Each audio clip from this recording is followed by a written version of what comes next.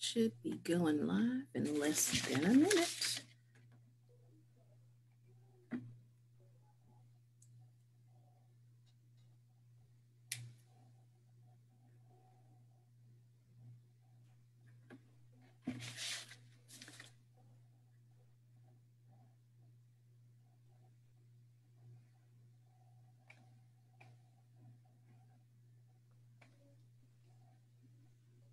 Hello, hello, and we are live.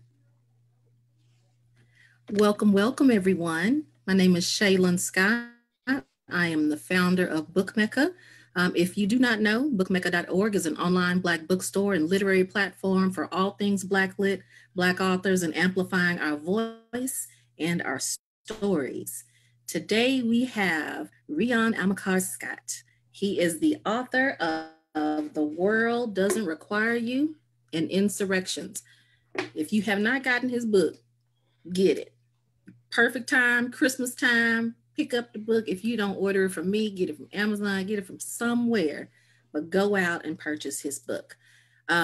Today, we'll be talking a little bit about the story, a little bit about his inspiration behind it, give you a little bit more about him as the author and all things that kind of make him who he is. So without further ado, let me introduce you to Rion. Hello, thank you for having me. So great to have you today.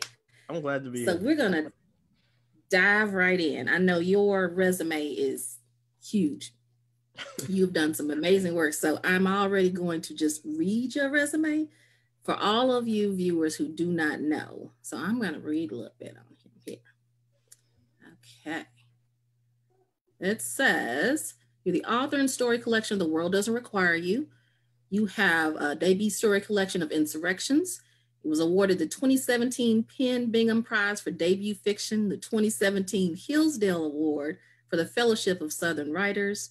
Your work has been published in journals such as The New Yorker, Best American Science Fiction, Fantasy 2020, Kenyon Review, Crab Orchard Review. Also, the Hurst Wright Foundation had you as a nominee this year. There has been so many accolades for your work and such positive feedback. How are you feeling about all of this? It's I didn't, as a writer, you spend a lot of time being completely ignored, and no one caring about what you do. So it was when my first book won that prize, it was completely shocking to me. Everything that happened with my book completely shocking to me. My first book, because I thought, it's just gonna get a little bit of attention and maybe a few positive reviews, and then everyone will forget about it. And it got a lot of attention, and then it won an award, and I was surprised. So everything after that has been a surprise, been a pleasant surprise, I think. Well, that is wonderful. So tell me about all the positive reviews that we've heard. I always hear about the negative reviews. Was there one that kind of just stuck in your head, like, oh my God, this is too much? Yeah, well, my first book was on a university press, so I had to go through a peer review, and there was one peer reviewer who wasn't feeling it, mm-hmm. and I still think about that a little bit, Still stings a little bit, huh? It does. It does. It was sort of a feeling of this person didn't necessarily understand what I was attempting to do, and but they also had some advice that I took to to make the book better once we started the editorial process. Mm-hmm. That's good. That's good. You took some of the positive from it, even though I know hearing something about your baby, the book's your baby. Exactly. Calls your baby ugly. You just, it doesn't sit right in you. Exactly. So I get it for sure. And for those who are out there who are writers, what would you tell them about some of the negative feedback or even some of the positive things? What are some things that they should look for or expect when they're going about trying to get their work out there? Well, I mean, you should expect a whole lot of rejection. That's part of the process, and oftentimes it's not even saying anything about your work. It's like, just the person who read it didn't necessarily feel it. I think some of my most beloved stories have gotten a lot of rejections. I think a story in my first book called 202 Checkmates that a lot of people seem to really like. I think it was rejected maybe like 40, 50 times before it was accepted to a literary journal. And even the whole book was, my first book, even the second book was rejected a lot before it found its home. That is hard to believe because your work is just great. Guess it had to get through that first few layers of rejection, and then you just have to find one person who digs it. And I think with my first book, I found just the perfect editor who had the right amount of love and admiration for it, and the right amount of criticism to make it better. And I'm just grateful that it ended up with that person. And the second book as well. The second book, the rejections were great.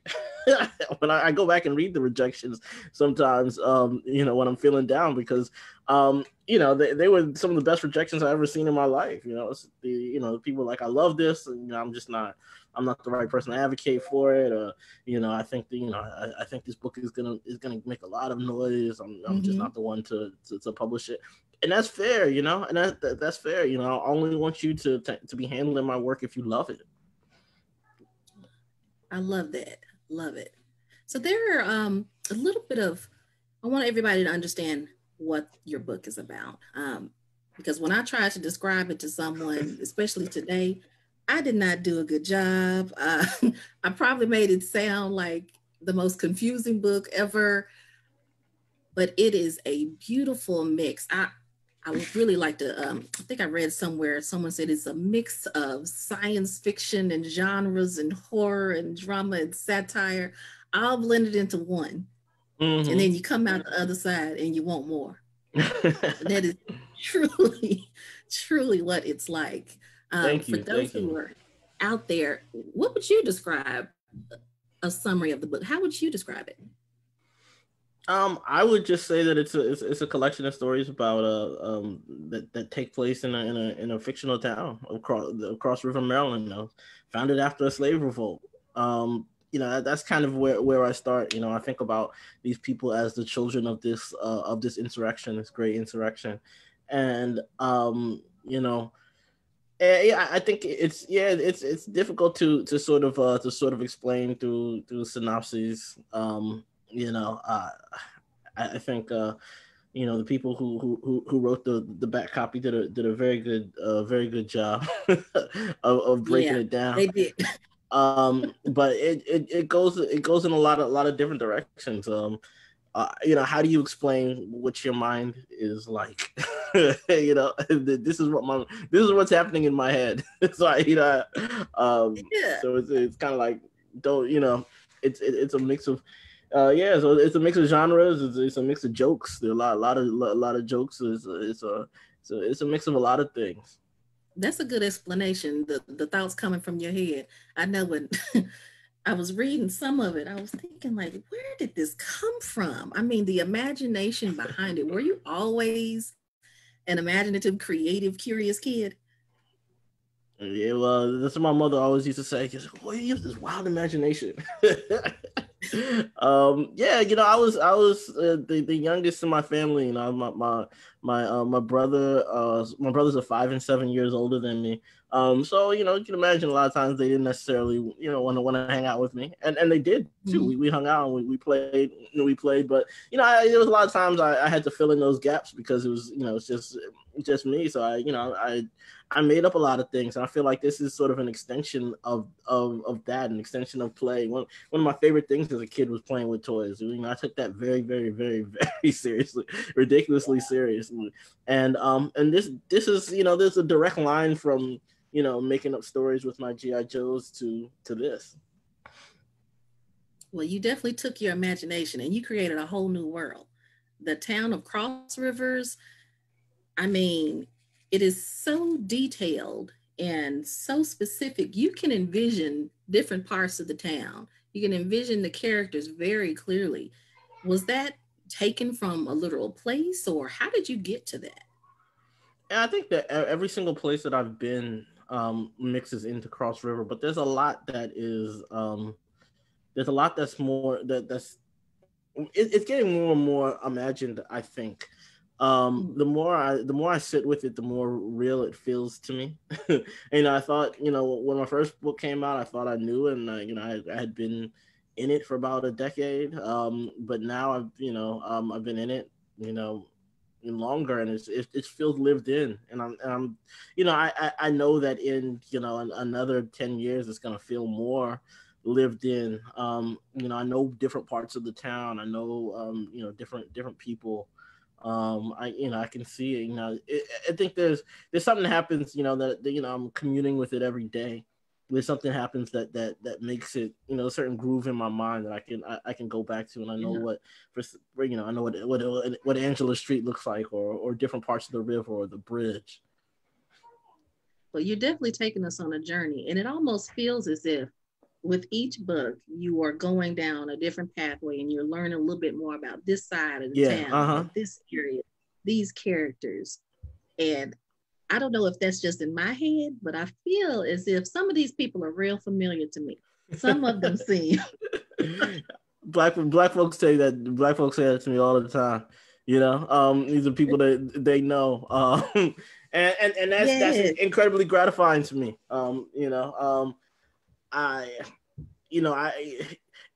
Sometimes you start with people, with yourself or with people, but a character doesn't become real until it separates from that source material. Sometimes characters come from whole cloth, but until they separate from that source material, the character is not real.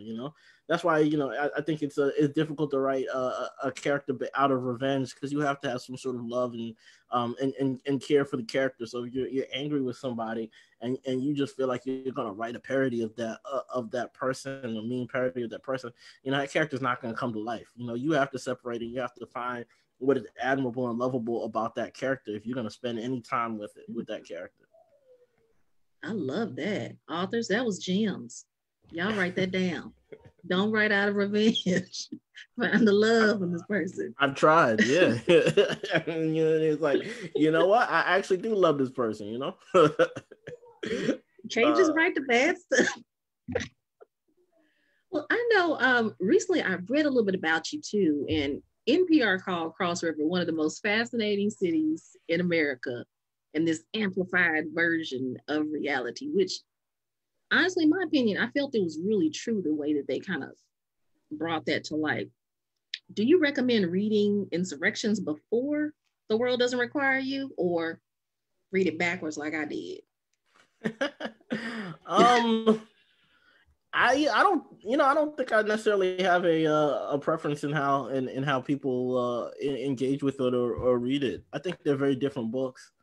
One of my colleagues, the poet Michael Collier, said that Insurrections was like the bones, and The World Doesn't Require You is the spirit. And I love that. I thought that was he's a poet, so of course a poet's gonna say something like that. But I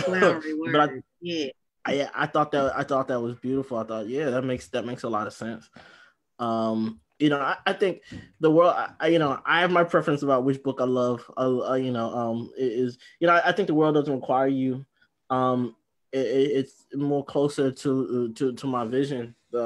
Insurrections, I love Insurrections, but it was, I think a lot of it was me getting to know the mechanics of writing. A lot of those stories were, stories that they started off as me trying to figure out. They started off as exercises because I didn't know how to do a certain thing in writing. So I was like, let me try it. And then it blossomed into a story. I was sort of getting to know the concept and getting to know the town. The World Doesn't Require You. I approached it, with someone who knows Cross River and knows how to write a story. I don't think any of those stories. I guess some of those stories a lot of stories came out at the same time, but they weren't. I couldn't get them done at that time because I just didn't have the ability. I didn't have the skills, so it just took some time. Mm-hmm. Well, you mentioned your friend being the poet and having those flowery words.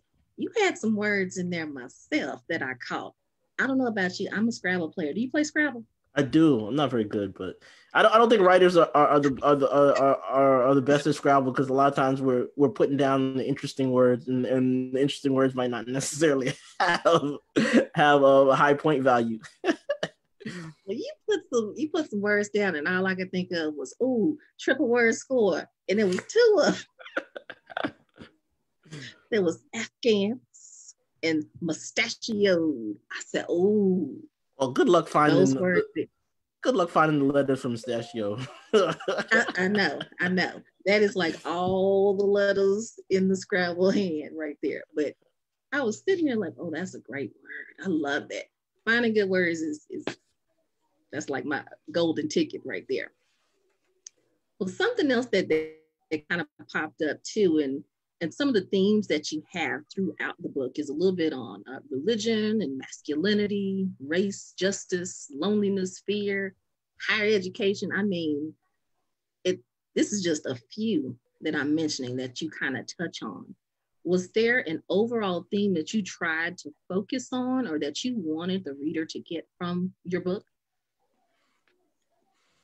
I think I sort of go towards what I'm obsessing about, and what matters to me, what I'm thinking about a lot. So overall, I'm not sure. I think that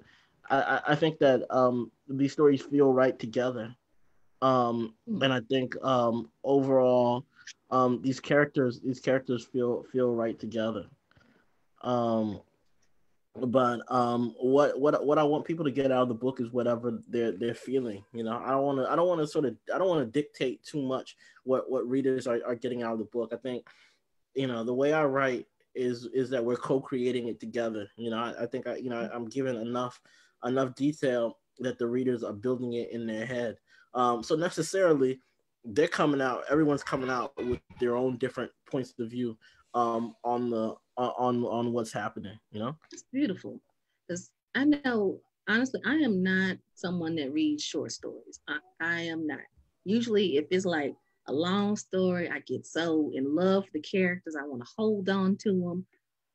But when I picked up your book, and I'll be honest, I picked up the book because I love the cover art. I said, oh, do y'all see that? The cover art is Dr. what Fahama. Beautiful.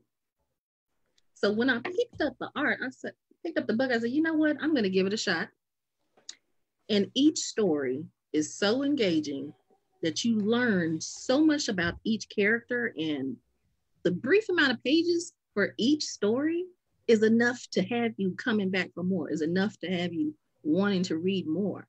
And you don't feel as if you don't know enough about the character. And how do you get so much depth in 2 to 3 pages or 4 to 5 pages? I started writing when my oldest son was born. I was super concerned that I wasn't going to have enough time to write, which wasn't the case. But my stories used to be long and unwieldy, and one of the criticisms I used to get was, they were repetitive, and I could never understand what they meant. Because I wasn't able to look at my stories and see repetition, too much repetition.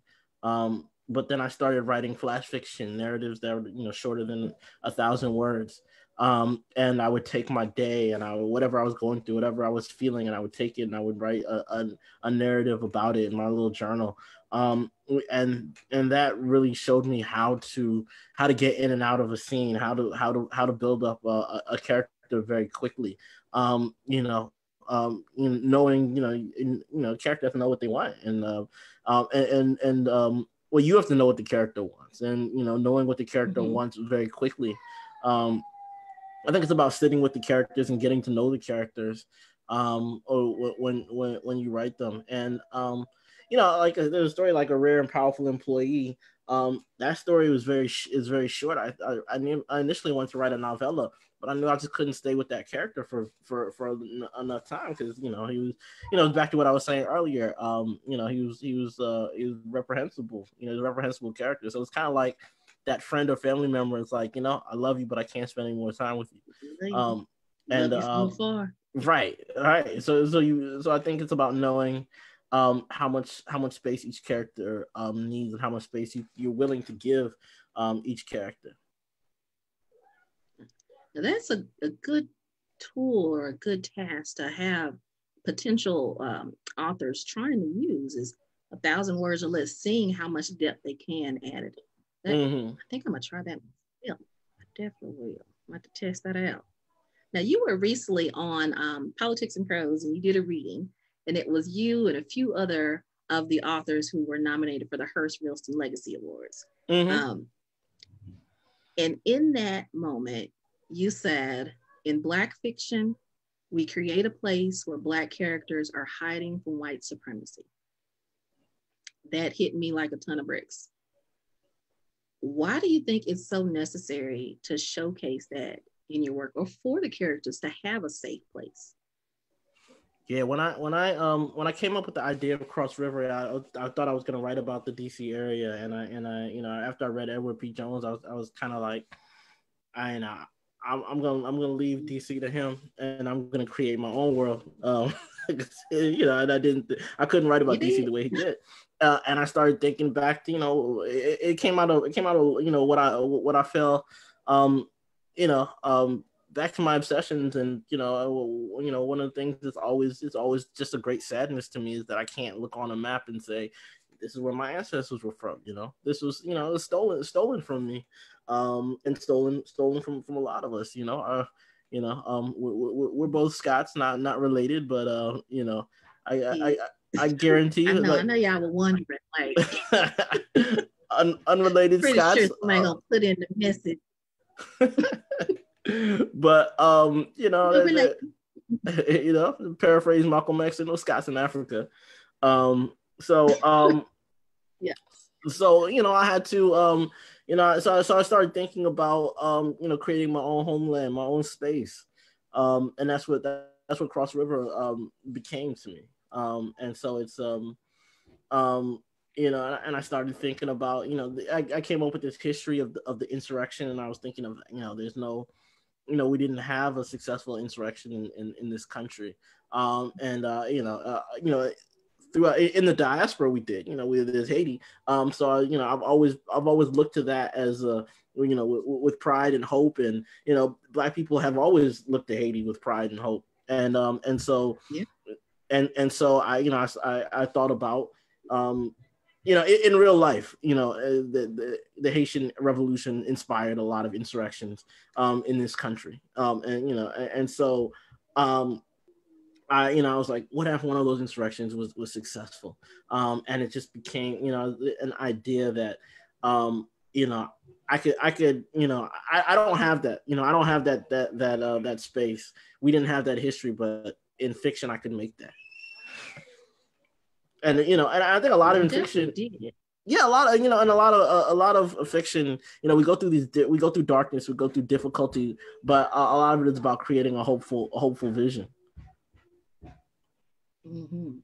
And kind of speaking of the darkness, you mentioned a little bit of, well, more than just a little bit. You talk about emptiness and loneliness and fear, and that desire of belonging and wanting in some of your stories. There was one in Slim and Hale, and some of the characters there battle a lot of internal struggles throughout each of the short stories, that even just outside of the city and town that they are in, they are battling with things within themselves. Is this kind of reflective of the area or the time period that you were writing, or was this reflective of something personal? I think it's reflective of something human. I felt, you know, that sort of loneliness, not necessarily the darkness of Slim, but I think that's a part of us.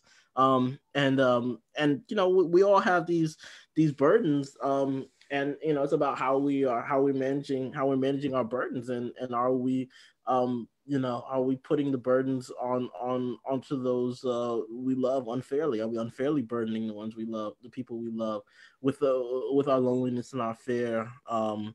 And you know, I think someone like Slim is feeling pain. He wants the whole world to feel that pain. You know, he feels that it's his duty to make the whole world feel feel that what he calls the living emptiness inside of him, without realizing that everyone has a living emptiness, and everyone is dealing with that burden. Mm-hmm. There's a part in that short story. You mentioned that emptiness inside of him was this permanent affliction, a monster who fed and fed and fed. And that is, I'm sure, especially now, the feeling of isolation and feeling alone, especially during the pandemic, a lot of our readers can definitely relate to that. You feel as if it is constantly eating at you. But a lot of the characters that you have throughout too have moments of revelation. They have, even if it's false revelation, they still have moments of revelation throughout it. Was there any time throughout the book you were writing where you felt as if this character has gone too far, or this is not the right time for this particular story? I think there's certain things that that you put in the story that you need space to deal with the consequences of. I think in Mercury in retrograde, I wrote, initially was there's a character there, and I was thinking about how a character named Fiona, she's a cyborg, and the guy who built her wants to have a relationship with her. And and my initial plan was that that there was he was going to go too far, but that type of violation needs space and time to deal with the consequences of. You can't just put it in as a plot device. If you're really thinking about these characters as people, things that happen to us aren't just plot devices. You really got to give it space to breathe, and so it wasn't necessarily so so I had to write it in such a way, I knew this was going to be a short story, so it's kind of like, what can I handle with it? What can I handle responsibly within the space of a short story? And I think a lot of the things in my stories, the story Rolling in My Sixfold took a long time to write and to get right, because I'm dealing with a whole lot of things that are harmful, and those stereotypes have been the stereotypes that I'm playing with have been the basis for a lot of deaths, a lot of wasted lives, and it took a long time to get ready to get that story ready, because I wanted to make sure that it was that I was handling that responsibly, and so it took me about 10 years to write. Wow. So it wasn't necessarily that it wasn't the time. I think it's always the time for irreverence, but I wanted to be irreverent responsibly. I never want to Black people to pick up the books I write and say, this I'm embarrassed by this, or I'm ashamed that this person exists, that would write this. Yeah. So when you wrote the book, what did your family think about it? Did they read it, or did they just say, "Oh, my baby wrote a book"? Yeah, they read it, and they they loved it, and they were they reacted like a lot of people. Our brother was kind of like, I had to put the book down at some points to think through. And I love that they read my work, because I put in stuff there that they're jokes in there that only my brothers would get. And I love getting the text message from my brother like, I can't believe you put that in there. So okay. Yeah,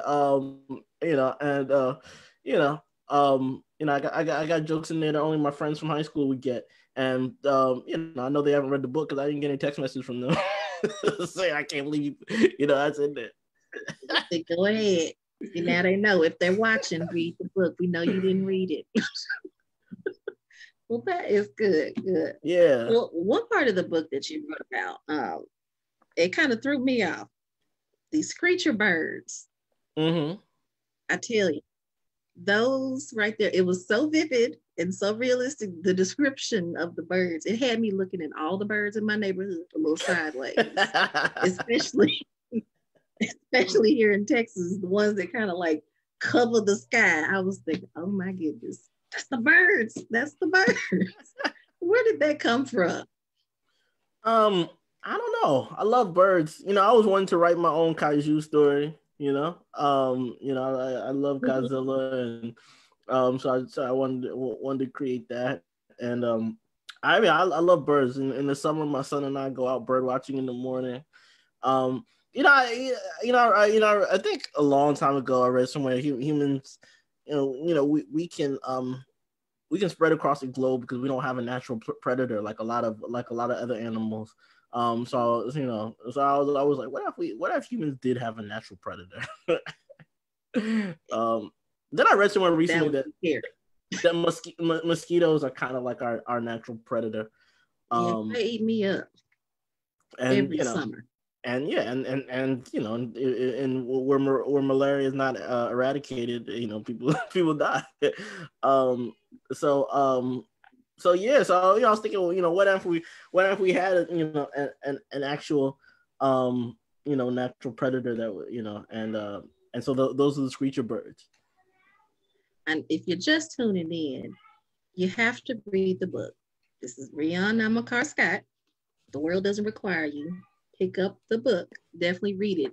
A collection of short stories it'll take you on a roller coaster. That's all I'm going to say. But you will enjoy every bit of the ride. There's a part in the book that you talk about the electric joy of service, that short story. I read that one twice because I was thinking like, I don't know. It had me feeling some type of way, that story in particular. And it had me also thinking too, this false quote, everybody has heard this quote about, that was supposedly from Harriet Tubman, I freed 1,000 slaves, I could have freed 1,000 more if they only knew there were slaves. Mm-hmm. And that false reality that we have had for so long that became generational, passed down, where even the kids are repeating quotes that are not true. Mm-hmm. Had me thinking about this story, and what was it about this story that made you want to put it in? It's just brief, but it's powerful. Mm-hmm. What led to this? It started very simply that I just wanted to write a story with a robot protagonist. That was it. Wait a minute. That's it. And so, I'm thinking there's gonna be some grand revelation. Well, I mean, I guess it turns into that. There was an anthology called Gigantic Worlds, edited by Lincoln Michelle and Najee Nieto.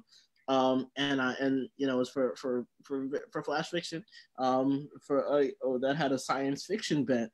And so I sat down and I said, oh, it's my chance to write my robot story. So I wrote a robot story. But now I started thinking about, a lot of times robot narratives are slave narratives, about, you look at Westworld and even in Star Wars, it's uncommented upon that poorly these robots are treated. And I always want C-3PO to wrap his hands around Han Solo's neck and say, I am a sentient living being, treat me with respect. And so I started thinking about that, and I started thinking about self-hatred.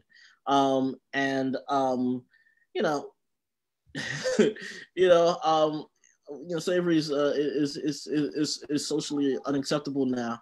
But I look around, like I look at the president, and I'm like, if slavery was socially acceptable, he would own slaves.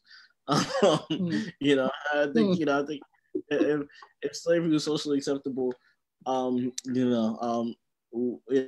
would be people out there who we interact with on a daily basis who would do that. And those people who argue that, oh well, such and such was a man of his time, you can't judge him by today's standards. And it's like, how do you judge John Brown then? So yeah,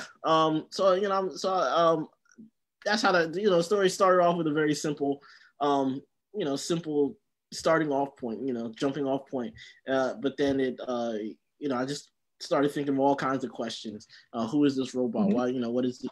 What does this robot want? How did he get to this point? Who created him? And all that, all that went into that story. Just the thoughts of creation and the robot and the servitude.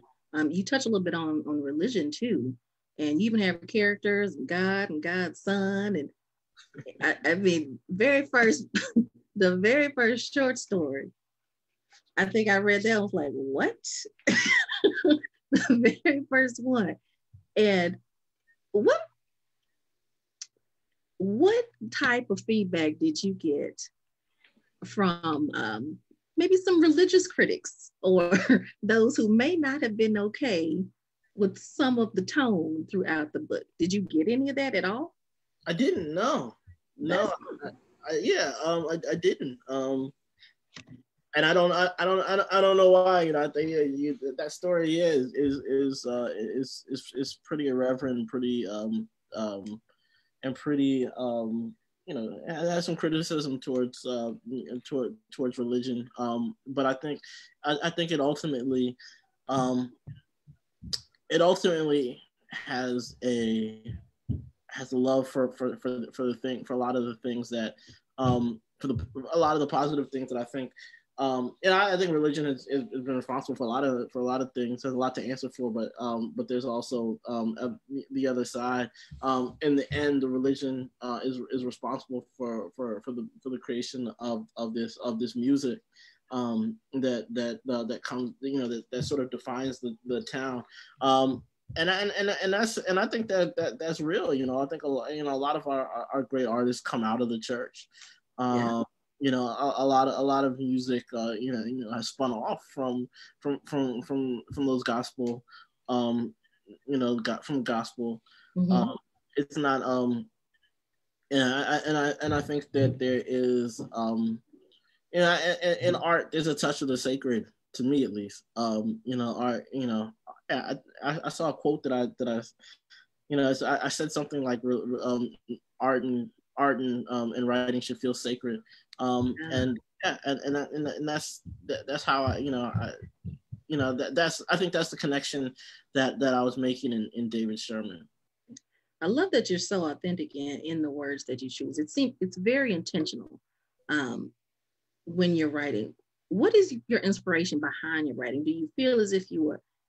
I never want to ask an author, who do you think you're like? Because you are just like yourself, for sure. But was there one that you tried to aspire to be, or you read their work and you just wished that you could have been writing like that?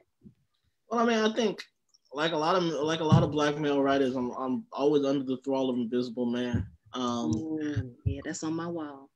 Yeah, and I from the moment I wrote it, I think that that got down into my DNA, and I thought myself, when I wrote my first book, I thought myself free of that influence, and I was happy, and I was celebrating. And then I taught a class on Invisible Man, and I had to reread it, and I was just like, man, look at all this that I stole and put into Insurrections.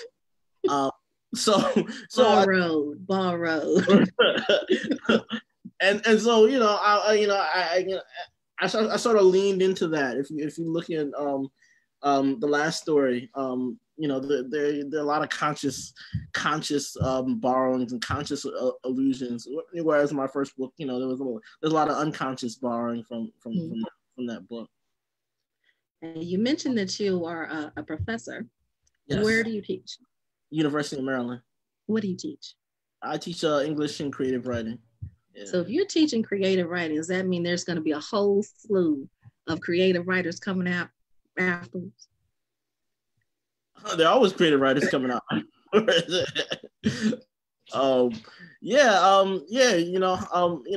job is to help them write like themselves. Help them figure out what they're obsessed about, what they're saying. Mm-hmm. Are there any writers right now that have come out that are just like blowing your socks off? I mean, a lot of, Kiese Lemon, Nafissa Thompson Spires. I'm doing a thing later tonight with Nana Kwame Deji Breng. I'm doing a reading. A versus style reading. So we're gonna. I saw that you are battling verses for real. Yeah, like Gucci Mane and Jeezy. I don't know who's. Yeah. That's like, did you ever think we would get to the point of us having virtual concerts, virtual interviews? I mean, everything on the Zoom. Like, well, I mean, I was just thinking the other day when the whole world first collapsed. I had so many readings lined up, and I think maybe like 10 readings lined up, and it was just we just went out the window. And then I think all of a sudden we started figuring out, let's do Zoom readings. And there are more literary events now than than ever. It's like I can't go to your literary event. Every night there are like 10 literary events. Right now, Kiese Lemon is talking to Crystal Wilkinson, and I was like, oh, but I'm talking to Shaylin. Man, so I know. I was thinking the same thing. So.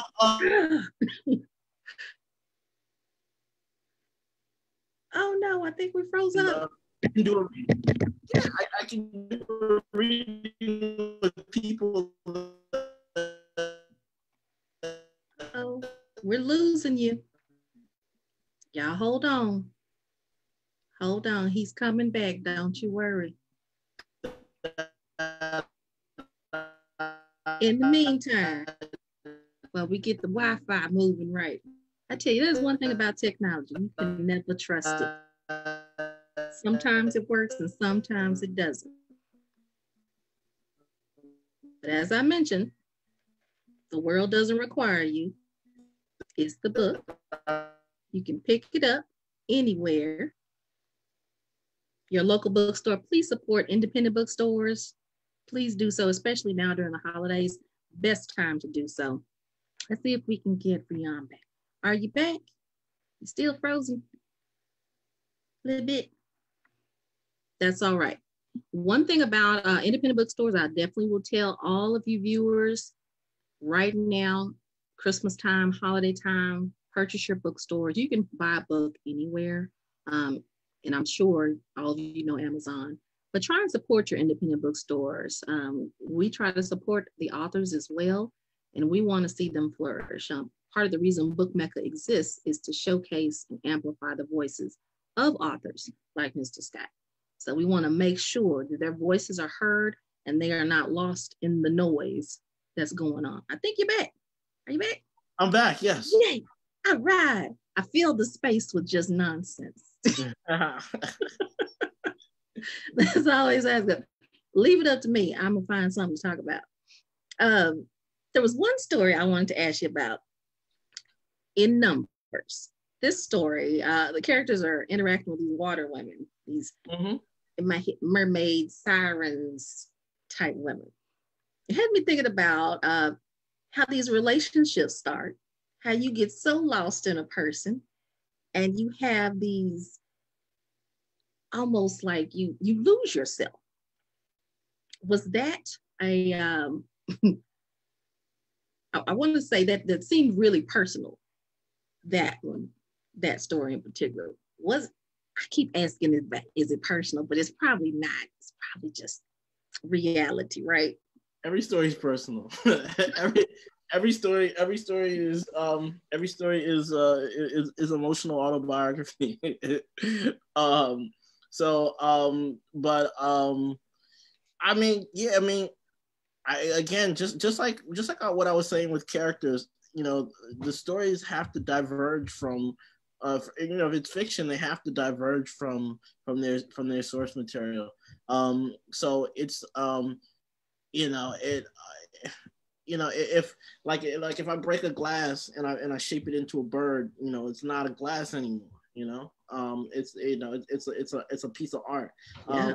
and you can't call that a blast anymore. You know, it's a relation. So the relationship between the source material that I'm using and the and what comes out in the book is the relationship between that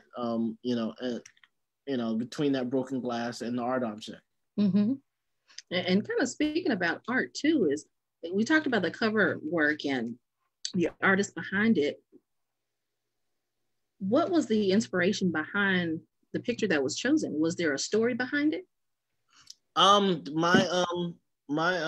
publishers went out and brought me several pictures to choose from, and they were all great. They were all interesting, but this one just stood far and above. And it's I think the artist does a lot of self portraits, and so again, this is him. It feels like the character. You got this guy pushing against the space, trying to break out and trying to break out of the boundaries and the borders that he's in. It feels like a lot of my characters. It definitely feels like your book as well. You are breaking boundaries with your book. Yeah. It's not necessarily what is this classified as? I would just say fiction. Yes. I would just say fiction. I know I went in the library because sometimes I go in the library just to see where our books are, where they're located, if we have a special section or what. And I looked and it was under science fiction. Really? Yes, it was under science fiction. And I said, okay, you were right there with Octavia Butler. And I was like, okay. Yeah, I can't be mad at that. Exactly. But I mean, like the two robot stories.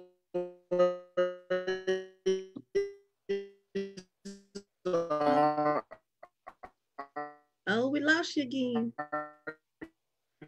I tell you, today they just don't want to let us be great.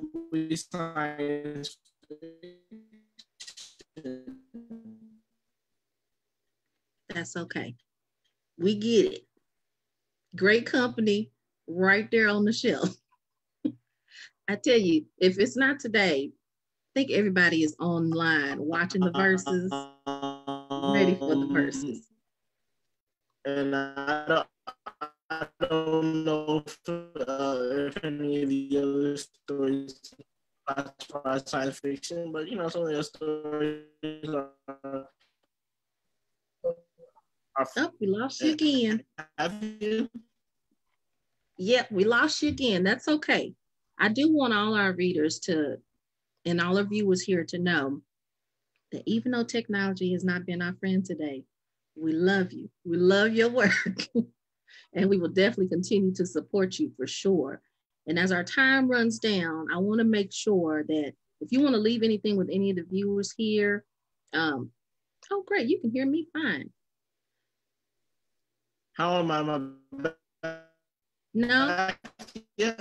Yeah, still not coming through clear, but that's okay. I tell you, this is a sign. This is a sign that you'll have to come back with the third book. Am I back yet? Sort of. That's okay. So when you write your third book and you come back, then you can tell us all about the book here. So what we're going to do is, as we're wrapping up, we're coming up on our time, and I know you have another event to head to, which it'll be on your page, and I'll make sure to share too. I can hear you. Okay, now I can kind of hear you. No. Now I hear you. Can you hear me now? I'm back. Yes, you're back. Great, great. I was just saying, I know technology has not been our friend today, so that's a sign that when you write your third book, you'll have to come back and tell us all about it and give us the little first preview. We would love that. Love it for Book Mecca. I'll be back. Love that. And I know you have your verses coming up tonight. So we'll make sure that you share, and I'll let all of our viewers know where you'll be tonight so they can tune in too. There's so many virtual events going on. Continue to support your work. Continue to do your great writing. You are a fabulous author. Love what you're doing. Do you want to leave our viewers with anything in particular? Yeah, I would just say, come to the event with Nana Kwame Adeje. It's a story time with Julian. You can find it on YouTube and Facebook. It's called Wordplay. It's gonna be great fun. Yeah. All right, great. Well, I always like to leave out with a little quote, and I thought this was fitting. This is a Toni Morrison one. It says, the ability of writers to imagine what is not the self, to familiarize the strange and mystify the familiar is the test of their power. And your work is definitely powerful enough for us to read, pick up, and share with others. So I want to thank you all for coming on our live today with Book Mecca. And Rion Scott, thank you so much for taking the moment and the time to talk with us today. We really appreciate it. And so I will let you get to your verses. All right. Thank you. Thank you. You have a great one. You too. Bye, guys.